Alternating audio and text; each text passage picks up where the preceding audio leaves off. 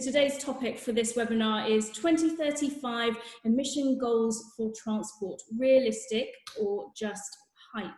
And today I am delighted to have a great panel of guests with us today.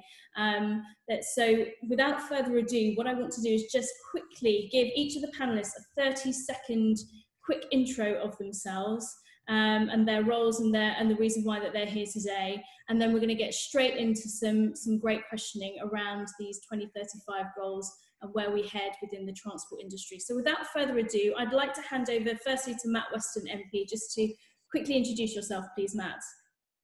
Hello, many thanks and welcome to everyone. It's great to be involved in this. So my background, I was in the industry for 24 years. I made an MP back in 2017. I'm now chair of both the All-Party Motor Group and also for the All-Party Parliamentary Group for Electric Vehicles. Very interested and very concerned about the current situation and hoping that this will be very informative for me as well. Thank you, Matt. And then I'm just going to bring Eman in from Bosch, who is on the line with us. Hi, Eman. Hi, Helen. I don't know what happened, but you can see me. I'll try to fix that later. So Emma Martin, I'm responsible for political affairs and government relation within Bosch. Thank you, Eman. And next we have James Stevens. James? Good afternoon, everyone. I'm James Stevens. I'm the Director of Government and Corporate Affairs at Aston Martin. Prior to my role at Aston, I held a similar role at Nissan. So I've gone from working for a large car company to working for small car companies. So an interesting perspective to have for both ends of the spectrum. Thank you, James. And lastly, we've got Andy Eastlake from Low CVP. Hi, Andy. Hi, Helen. Thanks very much. Andy Eastlake. I run the Low Carbon Vehicle Partnership, which is a cross-government industry grouping focused on accelerating the uptake of lower carbon vehicles and fuels. My background is 25 years of automotive test and development, really focusing on emissions, fuel efficiency and fuel economy. So a lot of engineering background and a policy focus now going forward. Thank you. And thank you, panelists. You have passed the first test of being able to introduce yourself in under 30 seconds. So thank you. So I want to just get straight into it then. So look, I think for most of our guests here on the webinar today, and welcome, thank you very much everyone for joining us. You'll all be aware that the government in the UK has committed to carbon neutrality by 2050. And I think everybody probably here on this session knows that. And the current targets for transport in terms of neutrality are 2040. But recently the government has launched a consultation looking at what the possibility of a 2035 target or even earlier might be in terms of possibility, and in particular around the phase out of internal combustion engines and hybrids. So this is where we see ourselves today, and really for this webinar what we want to do is really discuss, firstly, is that possible?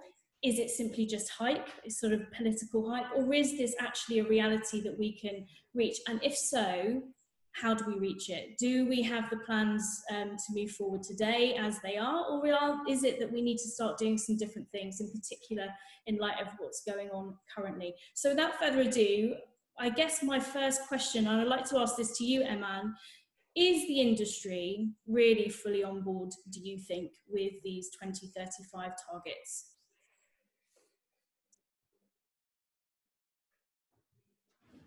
Eman, can you hear us? Yes, can you hear me now? Yeah, we can hear you. Yeah, okay. So we are fully supportive of the government initiative to achieve 2050 carbon neutral targets, and the ambitious to see continuous decarbonization of transport. We also take individual responsibility as Bosch, undertaking necessary measures to achieve climate neutrality for our more than 400 locations worldwide by the end of 2020.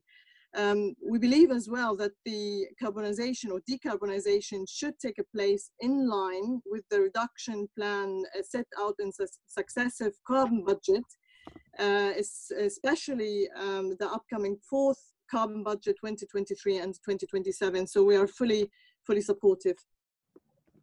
Super, thanks, Eman. And James, would you also agree with that? I mean, are you, as Aston Martin, on board with these 2035 targets in principle?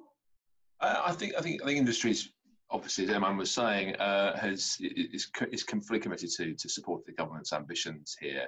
I think we need an element of reality check. We've been working until a 2040 target.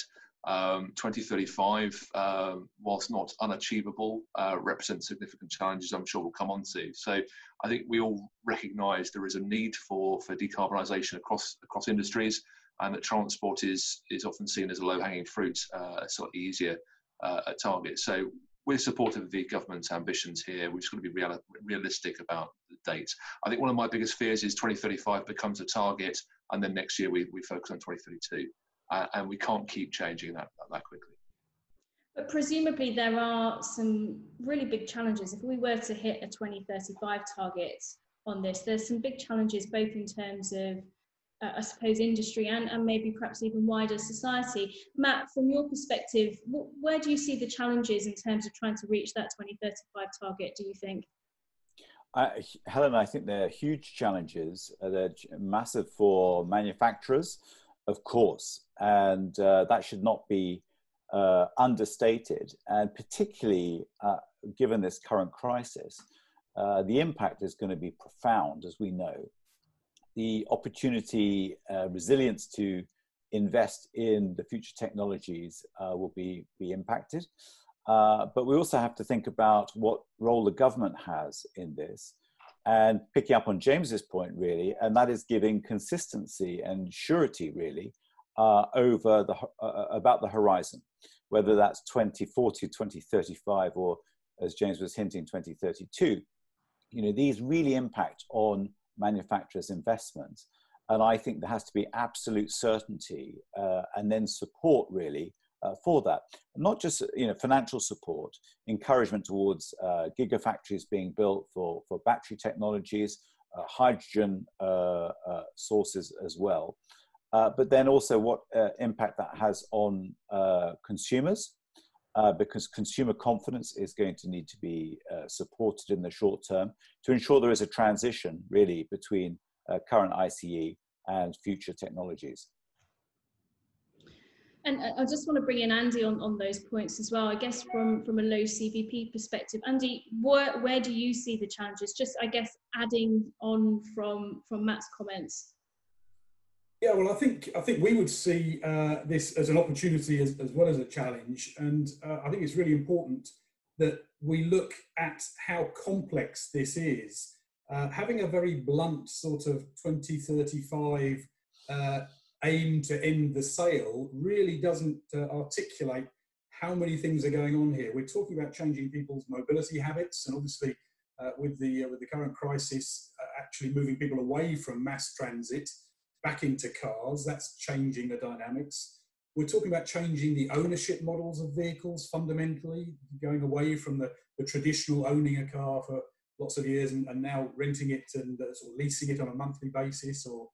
So there's so many things going on with that. And then there's the technology, the vehicle technology, as Matt articulated, batteries. And if we wanted to model the same number of vehicles being sold in 2035 as we typically sold last year, 2.5 million vehicles or 2.3 million vehicles, that's a huge task in terms of battery manufacturing capacity. And that's not necessarily what we want to see if we're looking for a mobility system and an energy system that work towards net zero in the 2050 timeframe. So it's a far more complex problem than just a single line statement, I would say.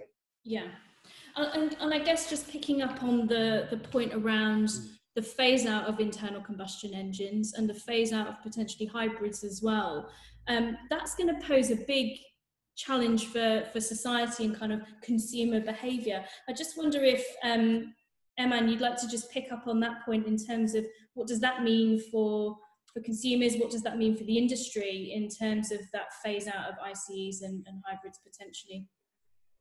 Great question, Helen. Not that we have the same color of our jumper, but as well as same as last time. Oh yes, absolutely. Great question in the perspective of talking about the technology neutral approach and why this is really important before I answer the question, because you want to achieve certain policy measures, and you achieve that in considerations of the old and new technologies without any specific treatment for one technology or another.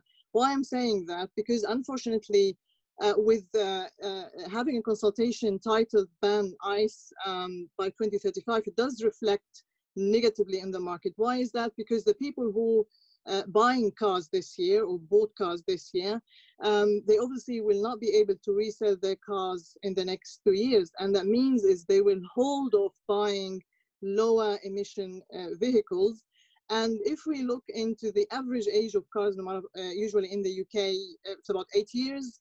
We're talking about potential emission ends by 2035. So you have 15 years approximately. So you will still have existing park fleet, these vehicles in probably 12, 15 years.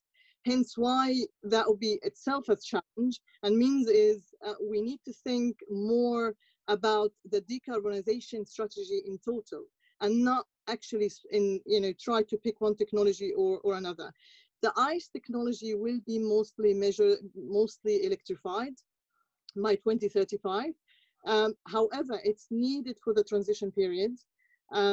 If we look, for example, in compact cars with hybrid plug-in, which is mostly ICE plus electrification, you could actually, with using the renewable fuel, you could then have a carbon reduction of 60 to 70%. However, one size doesn't fit all. Means is if we have in the call Aston Martin, sport cars, for example, wouldn't be able to use the battery technology because they need high acceleration, they need rapid speed. Hence why, with just reflection on the Formula One, for example, they will bring the hybrid e-fuel model by 2030. And then that goes on and on with the trucks because they need a high voltage battery or maybe hydrogen. So one size doesn't fit all, and we need a plan if we want to fix a date.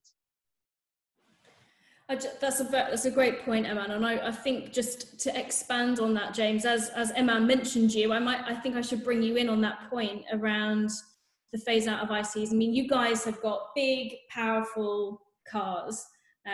What does that mean for you in terms of going forward and that phase out of ICEs? Is there another way, or should we just stop what we're doing and do a big immediate transition to electric? Is that the only way? I think to start with, we need to recognise that car companies haven't been static for the last 30 years. There are, specifically in the last 3 years since WLTP came in, we've been making significant improvements as an industry year on year as new cars come out. I mean, you cannot underscore the investment required to make these improvements in technology. I mean, an internal combustion engine today compared to one 20 years ago is a completely different animal. So I think we need to look at the sort of the macro picture of how cars are developed. I mean, looking at Aston Martin's specific needs. Platform cycles are typically around 14 years as an industry average. That's a platform, not a vehicle. You'll probably get 2 vehicles off that platform back to back. And the company investing in that new platform will want to recoup that investment over that 14-year period. So if we launched a new platform today in 2020, it would essentially be phased out in 2034. So I think the idea of coming up with dates, and my earlier point, and Matt touched on this as well, of changing these dates, we need to plan a long way in the future for what we're going to be doing. So we launch our DBX, literally it's on the production line, customer cars are being made right now. And that's 2020. So essentially that platform that car's on took 5 years to develop. So walk back 5 years ago, that's when we were thinking about what this would look like. And we'd hope to get at least for about 14 years of life out of the platform. That gives you a sense of scale of how long car companies have to think about things in the future. So coming up with dates for very, very good, rational, societal reasons, you need to think about what the phraseology is being used. So that the term ban, phasing out isn't helpful for the reasons that Eman said. But I think the overarching point here is we need to let innovators innovate. So car companies have innovated huge amounts over the past few years. I think there's an opportunity here to say, we've all got a problem. We all recognise the need to solve said problem. That's reduction in emissions from transport. Let the clever people that work for car companies come up with clever solutions. I don't think there's any particular technology, as Emma was saying, that is right for all applications. There will be some technologies that are right for HGVs, some for buses, some for vans in a city, some for intra-city travel, some for sports cars. But we need to let the clever people in car companies come up with the solutions that fit within a sort of a framework matrix of what society or regulators can accept. Thanks, James. I mean, take your point about clever people in the industry in terms of finding the solutions.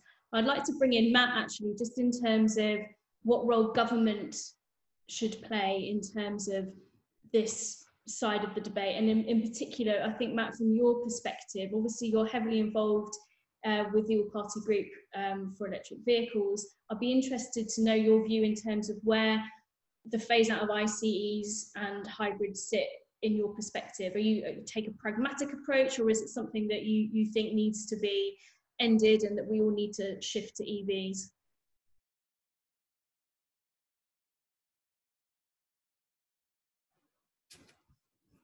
I think we've just lost Matt's sound, so I'm just going to ask him to unmute. Here we go.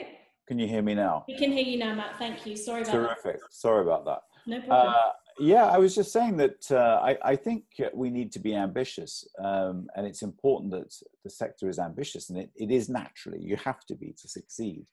And you know, the last 10 years, the UK automotive industry has been phenomenal in its growth, and that has been born from a degree of government intervention, which I think is really important, but also outward investment into the UK, and that has seen great rewards for UK-based companies. I believe that the government needs to, as I said, have a clear framework, and not trying to duck the question. We need to be ambitious. I think 2035 would be sensible, but it absolutely needs government support to get from here in 2020 to 2035.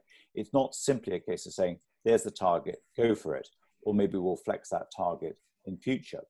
So what I mean by that is we need to get consumers buying again now in the next few months. One of the things that I was involved with a week ago or so was actually getting people, getting showrooms reopened as of today. And that was a cross-party move that I chair in doing that. Now, what I want is us now to stimulate demand. The government needs to put money into encouraging people towards cleaner vehicles. Now, that can be clean diesel today, but in 3 years' time, 5 years' time, it will be maybe hybrid, or it may be hybrid now, depending upon what the consumer wants. But the government, I think, is there to govern, to show leadership, to give the frameworks for consumers, to encourage people to use the markets. Now, alongside that, we have to have investment into the infrastructure for EV. And we are way off the pace, I'm afraid, compared to other nations, particularly France and Germany, and obviously countries like Norway as well, which goes without saying. And that's what I hope we will see, is those sorts of investments coming in, some of it government funded actually. And then that lays the markers, I think, for industry to follow. So I see intervention as an important part that government can play. Thank you, Matt. Andy, just bringing you in then here, from an ICE and hybrid perspective, sort of ending those in 2035, where do you stand on that? Well, I'll declare an interest, as I drive a range extended car at the moment, which does everything I need, almost all of it in electric mode. So I think we have to think about the end game 2050, net zero emissions transport. We know that at the moment, about 40% of our car fleet is older than 10 years. So, you know, 40% of your vehicles, if we had a 2040 aim to end, you know, emissions, you know, that would leave us with a huge backlog. So I think 2035 is the right sort of timing. I think we've got to focus on the objective and not the technology, and I think that's the danger. Is what are we trying to achieve? And that's net zero emissions. We actually have net zero fuels for combustion engines already. A renewable biomethane used in a heavy duty vehicle, sourced from manure waste or whatever, is actually pretty much net zero from a greenhouse gas perspective already. And we've also acknowledged that in areas of transport, we are going to have combustion fuels, renewable combustion fuel, particularly aviation. That's seen as ultimately what we need. So I think picking up James's point, actually, there's a lot more nuance in the horses for courses. Right now, an electric car, pure electric car, makes a lot of sense for quite a few people. If you look at the way that a lot of cars are used at the moment, I think the average petrol vehicle's driven 7,000 miles a year. In its first 3 years, that's only 35 miles a day. Actually, an awful lot of that mobility can be electrified very, very quickly. So I would actually see us moving forward faster than 2035 in some areas. So in taxis, in city centre urban deliveries, I think we can electrify and go zero emissions, if you like, far more quickly. But then there are cases, and this, we've not touched much on vans, but if you think about a big, heavy transit van driving up and down the motorway, that is really, really challenging to electrify in a time frame, and that might need a different solution. And I think one of the challenges we face is looking at this in a very sectoral way. At the edges of cars and vans, you go into trucks and quadricycles, and if you don't think about those, what you'll do is force people out of the car and van into something else that isn't being regulated in this way. One last point, I think we have to remember we've never banned horses, but we transitioned from horses to ICE engines and cars very, very quickly indeed, because they were just better.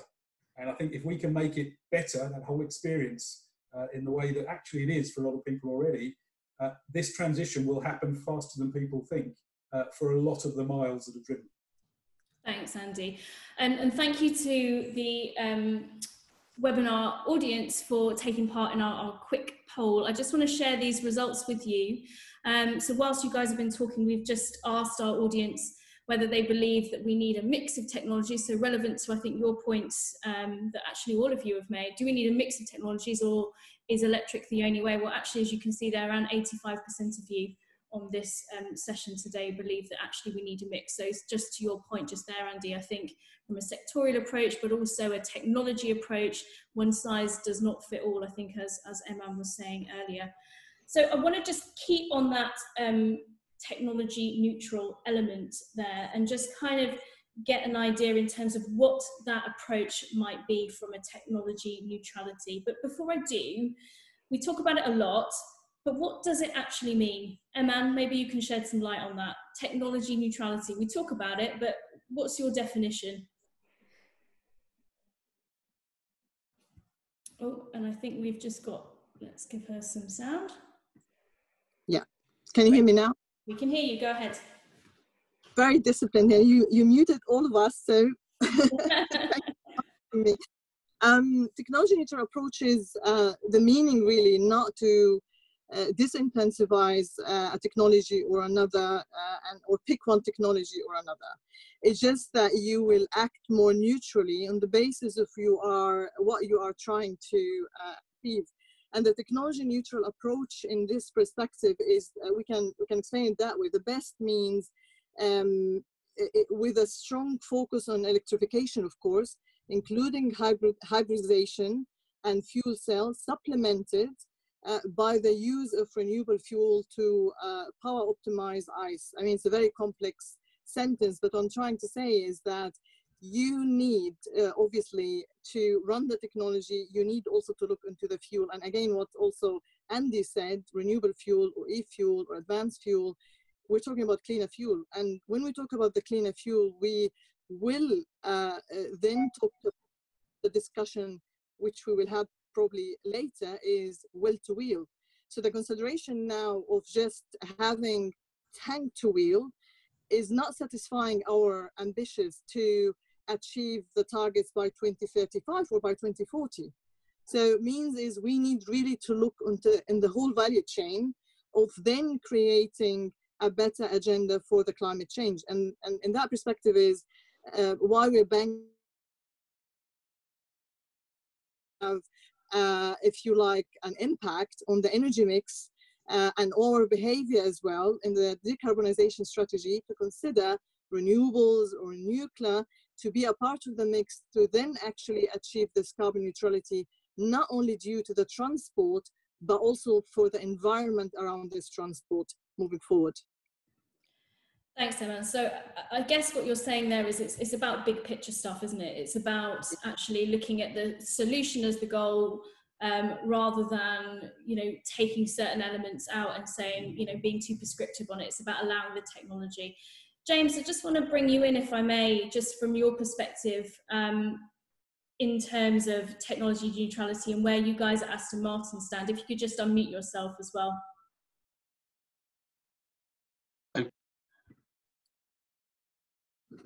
I'm fighting the mute system, sorry. Yeah, I think from an Aston Martin perspective, we've got to look at, and any car company would be the same, barring our friends at Tesla.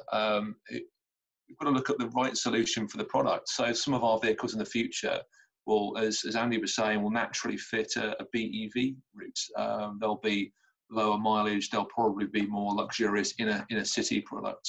I think at the moment the sports car, the GT car, the core of who Aston Martin are, does not lend itself naturally to the battery electric technology of today.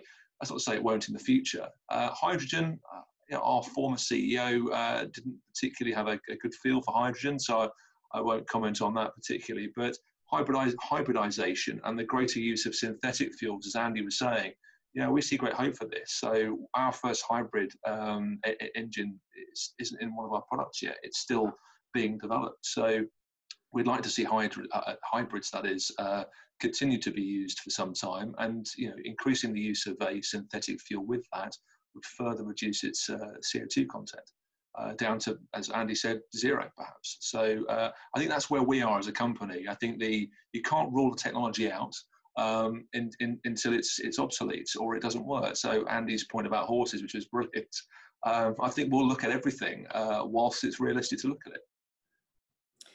Thanks, James. I'd be interested, just as a supplementary question back to you about synthetic fuels. Can you expand on that a bit? Because to be honest, you know, I've been involved in electric vehicles and low carbon vehicles, you know, for a good 10 years, but I'm not that aware in terms of what synthetic fuels can offer in this debate and how they can form part of the sort of the roadmap towards 2035. Could you just expand on that point a little bit?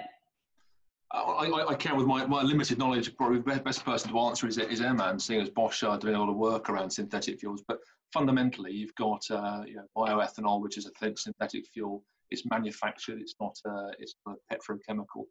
You could equally have biomethane, which is another synthetically made fuel. Again, these are fairly early on the TRL scale, the technology readiness level, so they're not ready to be at the forecourt just yet. You see, whenever you pick up the pump, you'll see E5, E10 coming soon. So there's an element of synthetic fuel within gasoline and diesel today already. I think we just need to continue, going back to Emma's point, not pick a technology, not write something off because it doesn't fit the in vogue argument today, but actually invest, continue to look, continue to innovate to ensure that we've got the best opportunities to decarbonise as soon as possible. Thanks, James. In fact, I would like to just bring Emma in, if I may, just to kind of add to that point around synthetic fuels. Emma, did James do a good enough description? I know you're an engineer by trade, so was that good enough, or is there something you want to add a little bit more onto? He did a good job. I mean, what I can just add to that is the synthetic fuel varies. So, for example, you could have synthetic fuel mixed from gas or fossil fuel, and then you could increase the chemical extraction, which is done through renewable energy. It could be in the mix of 20 to 30% to 40%. We, as Bosch, for example, for the Bosch management vehicles, used care diesel, which is 100% comes from renewable, and it's a byproduct of a waste material. You know, you can use it. So you're not only talking about renewables here, but you are talking about circular economy. which is make it actually, in our perspective, more attractive from the climate change agenda perspective. Thanks, Aman. Just on the chat, I noticed Steve Sapsford has just mentioned around the difference between synthetic fuels and biofuels. Is there much difference between them? I didn't see his email, but yeah, there is. I mean, it depends on the extract you're using. That's why I mentioned the renewables of 20 to 30% to 40%.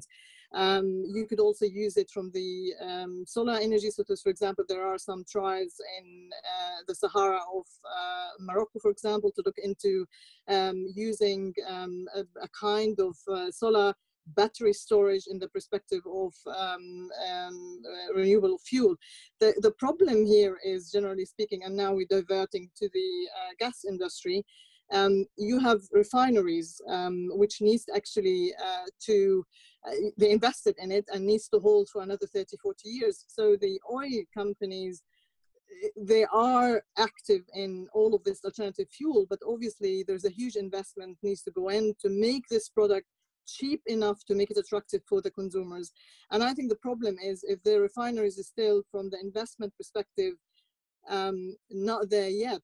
So to invest in another area, it is difficult. And that's why I mentioned that the government should consider the energy sector in that perspective and incentivizing them of having and offering better products from fuel in the market. Thanks, Aman. And whilst we were talking on synthetic fuels, we've just asked our webinar guests as well just to share some thoughts whether they think we need to be considering alternative low carbon fuels in order to reduce carbon quicker.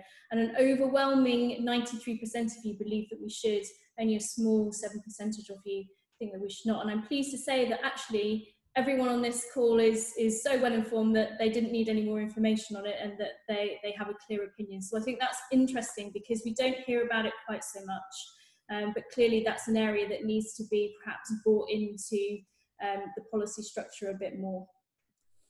So I just want to move forward a little bit now and just look at that. We talked earlier about, Matt made some good points in terms of, you know, the policy and the government infrastructure needs to be there, both in terms of moving the automotive industry and the wider transport industry forward.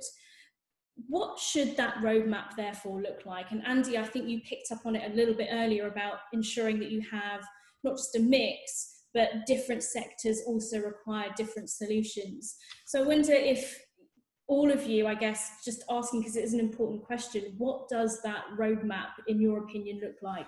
Andy, I'll start with you. Well, I think one of the first things, and just coming back to Steve's comment actually about fuels, one of the first things is to look at the complete picture of your total energy consumption. So we can use electric energy and we can use that electricity directly into a battery. We can make hydrogen. We can synthesize fuels with it.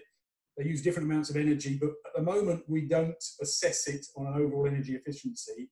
And I think there's some getting the right metrics for what we're trying to do, whether that's moving people or stuff, is probably one of the first things we need to do in terms of moving forward. So rather than having a sort of narrow focus on the vehicle without thinking about its task, let's think about the journeys, the transport system. I think, you know, one of the key things that's come out recently is the air quality and the air quality benefits from the lockdown. There aren't a huge number of benefits from lockdown, but that's one significant one. And over 80% of people said they would do something to retain those air quality benefits. So I think zero emissions, zero tailpipe emissions in city centres and urban environments, that's an easy win, politically quite powerful and quite potentially quite positive. So we should be looking at specific applications and removing tailpipe emissions where they are most affecting the sort of health of our populace. So I think there's focused activity there in terms of the type of technology or the type of output that we use. And I think that technology neutrality is about focusing on the objectives, not the technology. We want low carbon, zero carbon, and low emission. And then also targeting specific areas, drive cycles, applications, and really pushing the boundaries on those to find the sweet spots, and those sweet spots growing and growing. I'll stop at that point, but I think it's about trying to get into the nitty-gritty and laying out some clear targets along the way over the next 15 years. Thanks, Andy. And I guess speaking of those laying out of targets, we're almost looking at a bit of a roadmap. I just would like to bring you back in, Matt, on this next point, but looking at the wider, bigger picture, like the industrial strategy, and in light of everything that's going on and the points that the other panelists have made, do you think we need to now relook at that industrial strategy in some sort of way, looking at that bigger picture of how we enable the widest element of the transport industry to move forward on these targets? Yeah, I think the need really is simple. We have to, the government ambition must be to protect our industry and to ensure the wealth creation, the global leadership that we have in so many sectors, the great brands that we have and so on, can survive this. And so I think, not only does the consumer need transitioning from where we are today to a different future, clearly the industry does as well. And I think there's a huge job that can be done there, whether it be as simple as having every new home built with an EV charge point, for example. Personally, I think we should have been doing that 10 years ago. I did it myself, okay? I was so convinced that this was the kind of thing that we should be looking at. And every new office or storage depot or supermarket or whatever, we should be looking at the sorts of charge points being put in there as part of the planning system as well. We have to think about how we change our urban areas, as I think Andy was saying, that the public are telling us they want cleaner air now, and we have to meet what the public wants. That's what politicians are there to do, is enable, facilitate things to happen, bring about changes which are positive. And I think that the UK can lead on this. You think about all the clean energy that we have from offshore wind.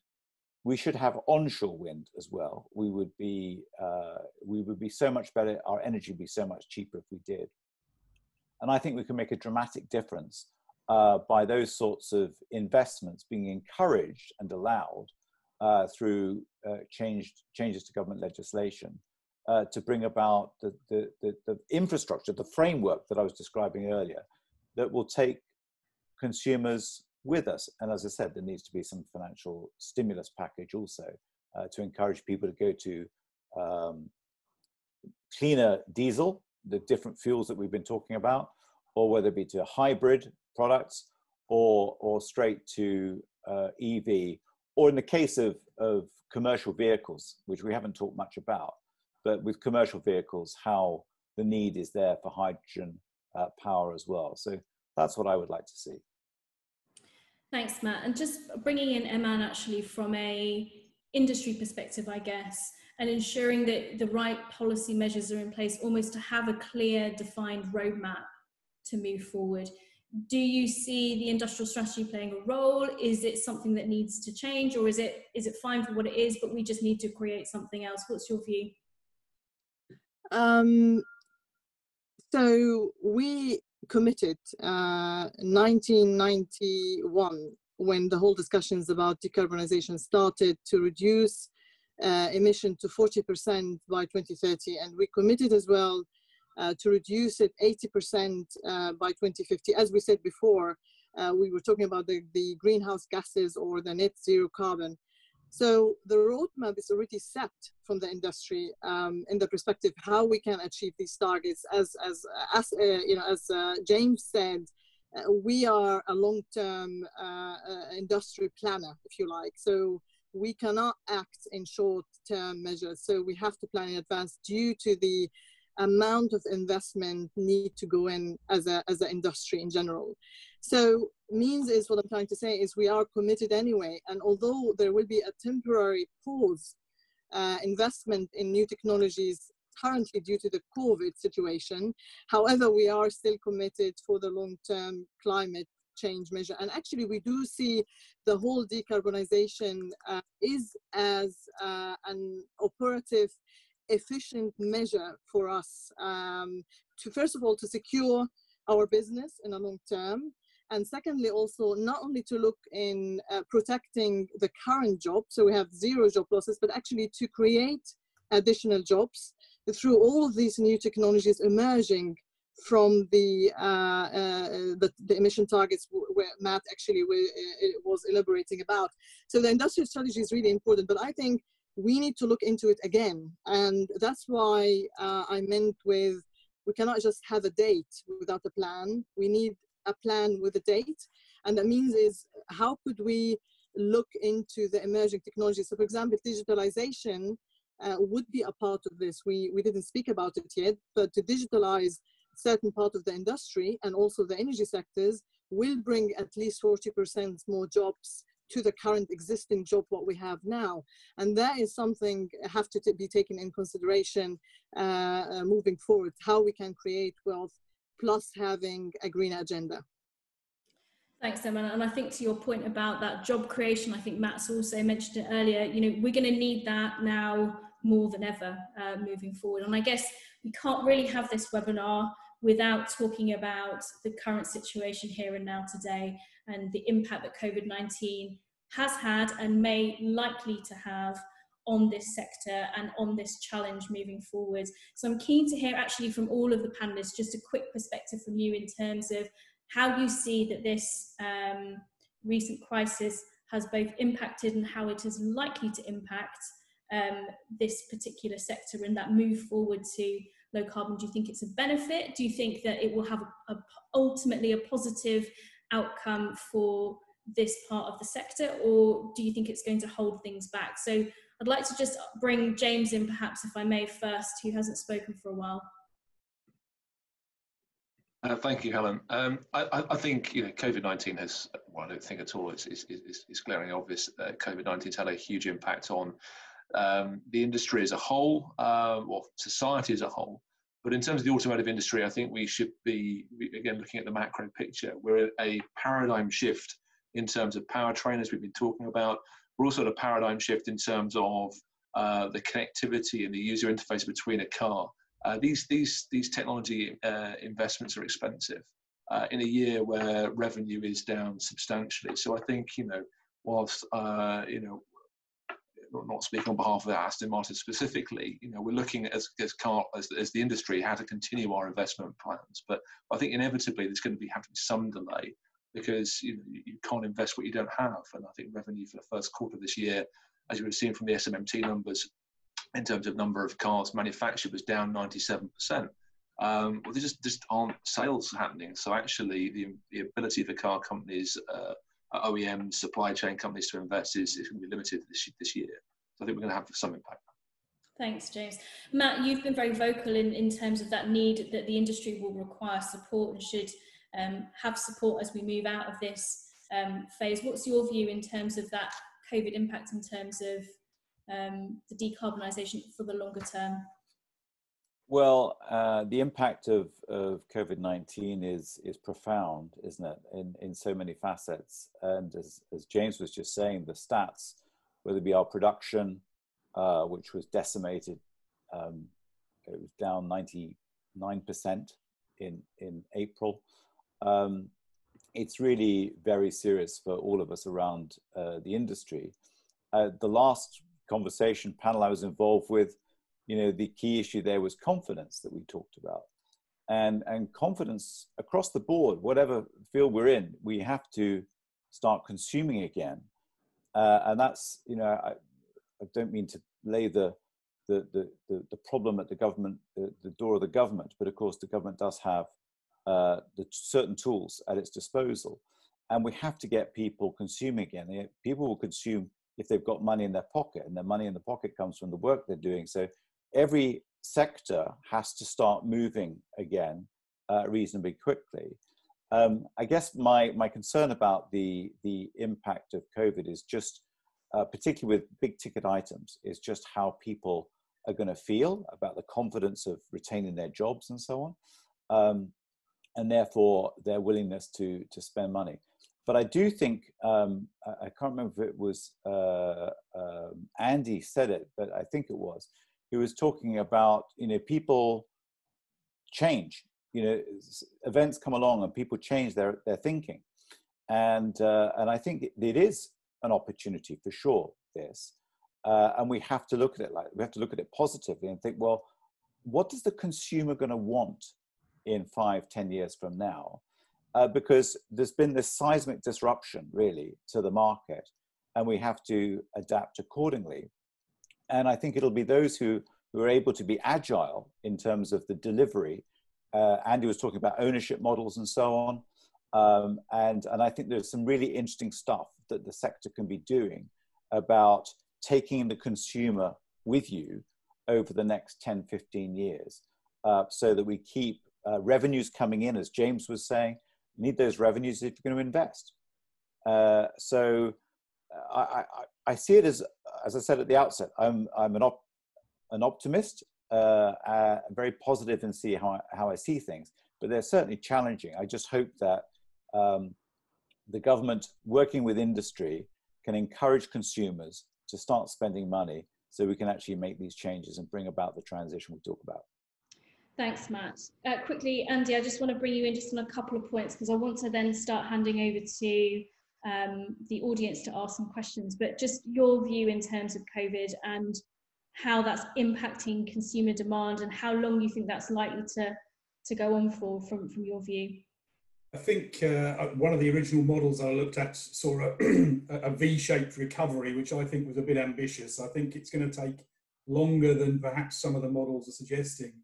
I think it's quite interesting, and we've seen the car market, just looking at the numbers, it's down 44% year to date, overall car sales, but actually battery electrics and plug-in vehicles are up significantly year on year. So they are bucking the trend of this sort of, slowdown in the automotive industry. So I think, a bit like Matt, I see this as an imperative. We've got to grasp this opportunity and try to, as people do make big ticket purchases, as that comes back, let's make sure they're making really low carbon choices. Having new car sales 100% electric, if those sales are only 2,000 a year, really isn't going to change our fleet and decarbonise us very quickly. So we have to be churning that fleet to a low carbon fleet rapidly. I think what this also says is, well, there's a big industry that we sort of forget about in the manufacture of the fuels, and the UK has some really advanced thinking about combustion fuels. So what we need to do is perhaps divert some attention onto decarbonising those combustion fuels, whilst this electrification agenda is likely to take longer than perhaps we perceived a little while ago. So there may be a bit of tweaking, nuancing of where we invest, but we know that the focus on motors, powertrains, batteries, those are going to be absolutely critical going forward. And we've seen, we've got a really healthy bus industry, for example, which is obviously going through some real challenges right now with public transport being sort of removed from the mix at the moment. So there's a lot of things going on, and I think we have to grab that and say, yep, it's a reset for a low carbon future. Yeah, thank you, Andy. And interestingly enough, we've asked also the webinar audience whether they think, will it slow it down or will it accelerate the low carbon transport future? And actually, it's a bit of a mixed picture, but around 42% of you are telling us that you think it's going to slow down. 37% of you think it will accelerate, and 21% of you think it's about the same. So quite a mixed picture, which I think we can probably take from that. It's very hard to predict how it is going to turn out. So thank you very much for that.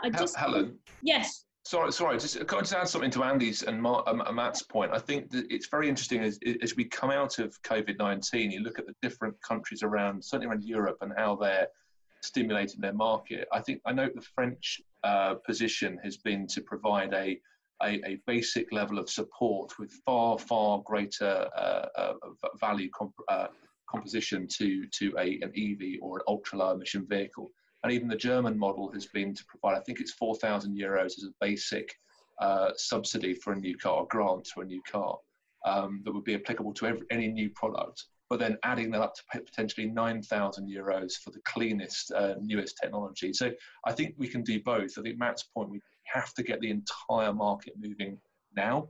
People have got to have that sense to be able to spend, but you can do as Andy was suggesting as well, by giving the cleanest technology that little bit of an extra kick by greater incentivization. Great. Helen, could I just come in on that? Just to say that, as the French government put in 8 billion to their automotive industry specifically, as you'll have picked up, I'm sure. The Germans are about to announce, I think, 5 billion specifically.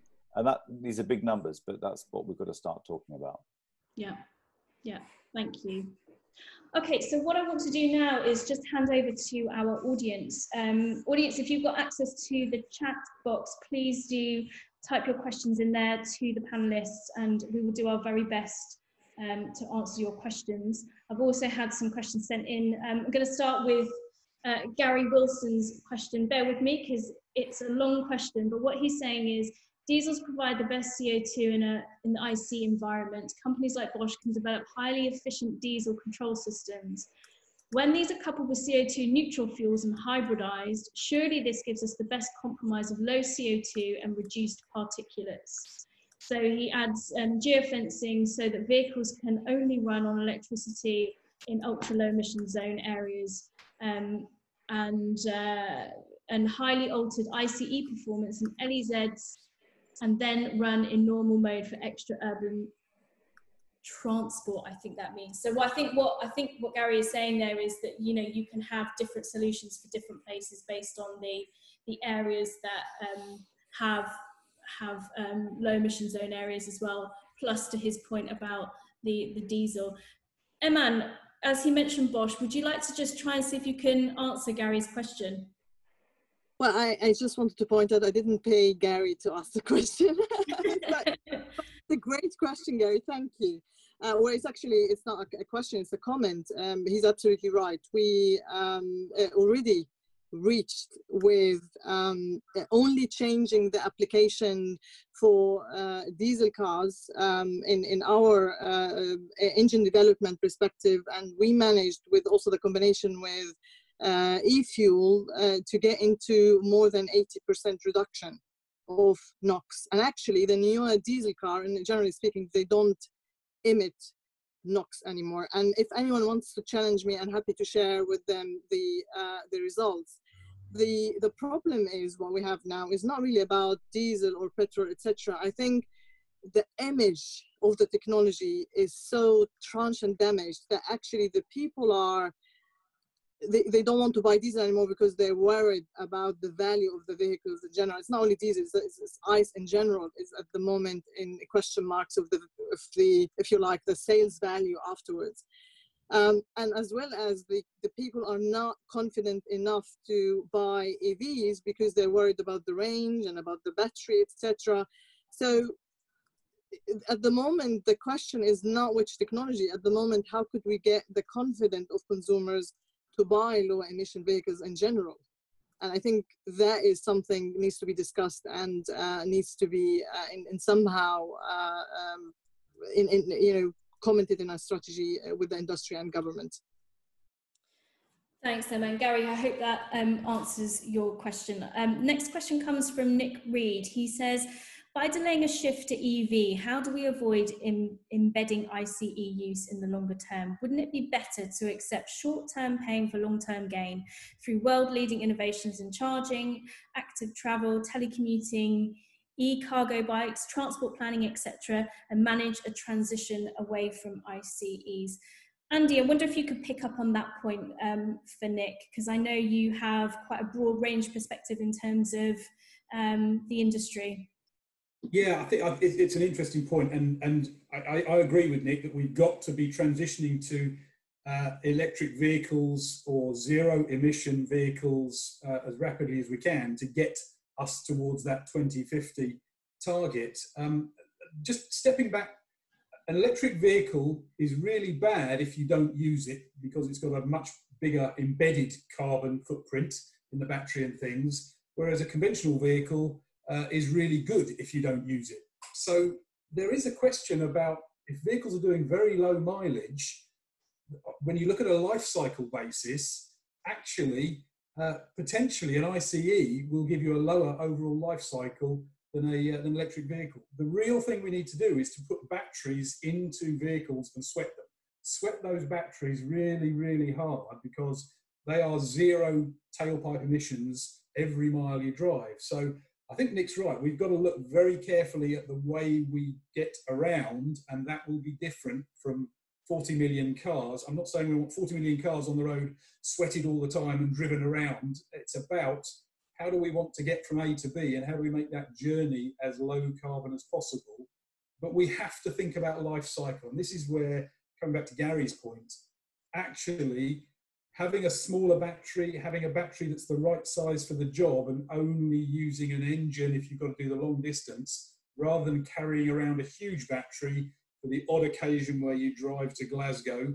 I think there's some real sense that we need to get into the system to have the right tool for the job, and the right size, particularly the right size battery for the tasks that we're undertaking. And things like e-cargo bikes have a clear role to play, mobility as a service, how we use autonomous vehicles. All of these things mean that the 2030, 2040 timeframe is just completely different from what we're used to at the moment. Thanks, Andy. Nick, I hope that answers your question. Next question is from Benson Dubé. Benson asks, was the 2035 target reached through a consultative process, and how was that date reached? Well, actually, Benson, the consultation is currently still out, I believe, on the 2035 date with the government at the moment. But I guess I'll just perhaps bring Matt in for a quick comment, who I know, whilst you don't represent the government, Matt, you may well have a view in terms of the motivation behind that. No, you're absolutely right. I don't represent the government. I represent the opposition, but I do work with the government, of course, behind the scenes on all sorts of stuff. So yes, as you say, Helen, it's actually out to consultation right now. I would encourage everyone involved on this call to submit to that consultation. It closes on July the 31st. That's the only way that a good decision will be reached. How they reached 2035, I'm not entirely sure. I think there was a bit of pressure, saw what was happening in other countries, and perhaps that other countries were being slightly more ambitious than the UK, and felt obliged, whatever, that maybe needed to follow suit. So I'm not dismissing that. I'm just saying that's how I think it came about. Thank you. Thanks very much, Matt. I just want to go to Karl-Heinz Lamprecht, who is asking a question. And I'm going to just summarize this, Karl-Heinz, because it's quite a complex question. But what I think you're asking is, essentially, do we in the UK have enough energy now and in the future to be able to power a future that requires a lot more energy to propel our transport system? I hope that kind of summarizes your question, Karl-Heinz. But again, Andy, I guess from your perspective, because you deal with such a wide range of this industry, do you have a view from the energy sector? I guess you deal with them quite a lot. Well, I think that's the interesting thing that's going on now, is that we are connecting the transport and energy sectors together, literally physically with a piece of wire and a plug. And that means that there are all sorts of challenges and opportunities between those two. So particularly from an electric vehicle perspective, if you've got a battery in an electric vehicle, suddenly that can be used in a really creative way to help the energy system that is now facing challenges of intermittency with renewables and things like that. So there's a lot of work we're doing in that space. The Electric Vehicle Energy Task Force is focused on trying to deliver an energy system that is able to support the mass uptake of electric vehicles. I think this also comes back to this principle of we've got to look at energy efficiency in its pure form a little bit more accurately. If we start talking about watt hours per kilometre, actually cycling is probably one of the best, the lowest energy use transport systems on a watt hours per kilometre basis, substantially better than walking. Those, of course, are both powered with renewable fuels, our food, and it's a food fuel, and even an electric vehicle. An electric bus is actually down at the same sort of energy efficiency. Fully laden electric buses around about the same sort of efficiency. So that's where using things like hydrogen, e-fuels in particular, these synthetic fuels, can consume a huge amount of energy, and we need to get that metric into our thinking so that we are looking at the overall energy efficiency. Ultimately, most of our energy is going to come back to renewable electricity. That's the primary source. Hopefully we will stop digging things out of the ground as quickly as possible. And therefore, we need to treat that precious resource with the respect that I think it deserves, and try and use it only in the places that we need it for the transport we need. Thanks, Andy. We've got quite a few more questions. I'm going to try and get through as many of them as we can. I'm conscious we've hit time. If you're, those of you who are still on the webinar with us, thank you. We've still got quite a lot of you on here, so thanks for sticking with us. If you're happy to, we'll just continue on and try and do our best to answer your questions. So I'm going to just head over to a question from Steve Sapsford. Steve, you asked that no vehicles are zero emissions. It's just the carbon emissions that are not measured as they are away from the tailpipe. How can we move to a life cycle assessment of the technology so that an informed choice can be made based on application? I think that's an excellent point. And we did touch on well-to-wheel slightly in the discussion, but it would be quite good to, I think, expand on that point from Steve. Emma, can I bring you in on that one, please, just from Steve's question? Yes. I will try my best, but I think also Andy would be very great for this as well. So that's why, Steve, why we are banging on will to wheel, because you're absolutely spot on in that perspective. When you, for example, want to measure tank to wheel, let's say, for example, on an ICE perspective, diesel or gasoline. So, and I'm sure you know that diesel, for example, is the best for having less carbon, and that's why the government incentivized diesel 5 years ago to bring the carbon down.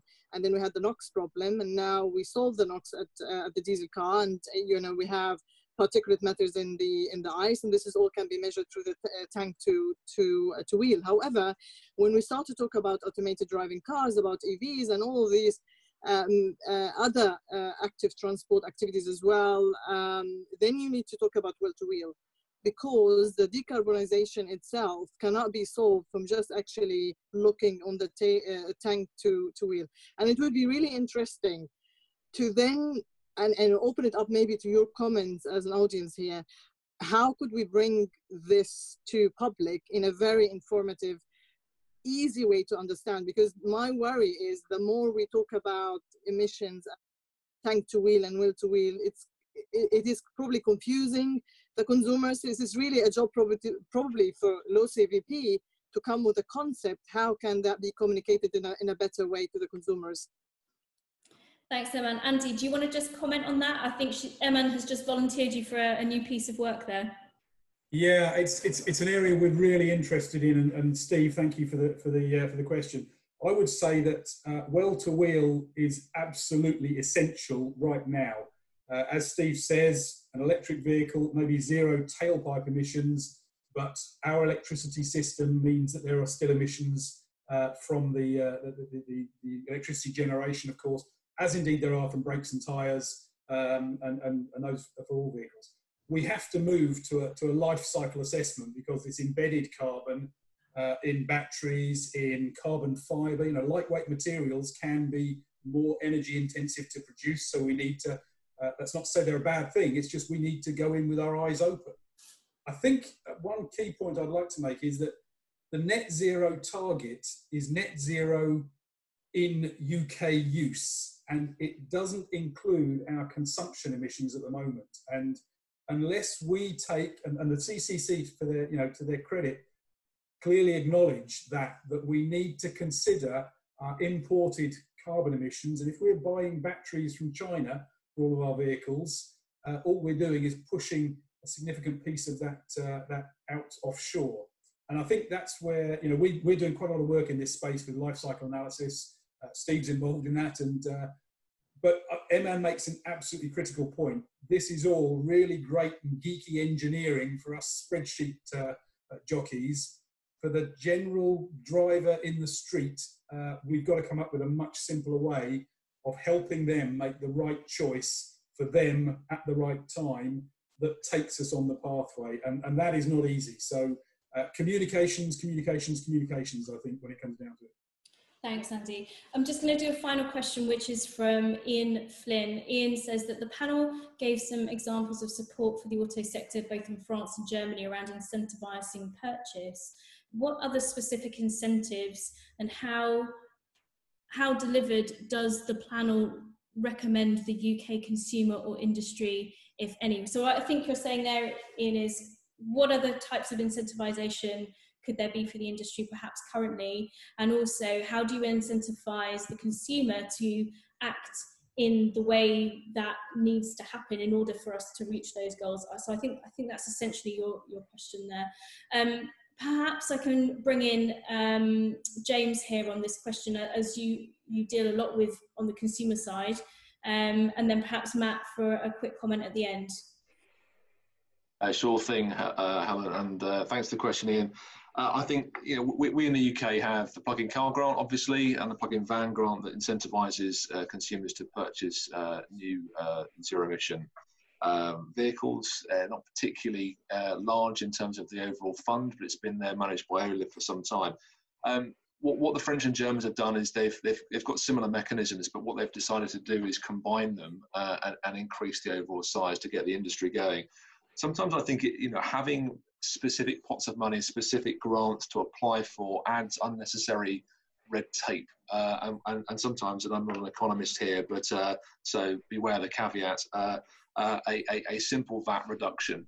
So if you've got the plug-in car grant, and you could see say a 5% reduction in VAT for the cleanest potential vehicles, or a 3% reduction in VAT for everything else, then people are fairly clued up to what VAT is. You don't have to advertise another scheme. You don't have to have any people managing it. Plug-in car grant obviously has a team of people looking after it, and the Treasury have to approve the budgets. So in my humble opinion, it's far better to collect 15% of something than 20% of nothing. So I think a reduction in VAT would be the most logical way forward and a simple thing to do quickly. Yeah. Thanks, James. Just lastly from you, Matt, just I guess a final word in terms of how to perhaps incentivise the industry and support it, and particularly in light of this move to low carbon come 2035. Well, I think the important thing is that we need to stimulate demand full stop. And when one of the issues I think we've had in the last year or two has really been as a result of the diesel scandal, the emission scandal, that a lot of people have held off purchasing any vehicle because they've been uncertain about which technology to go to. And of course, it's stalled diesel sales. I think there'll be a lot of people out there who are still unsure about switching to EV. There'll be some people who will embrace it for the reasons that Andy and others have been mentioning.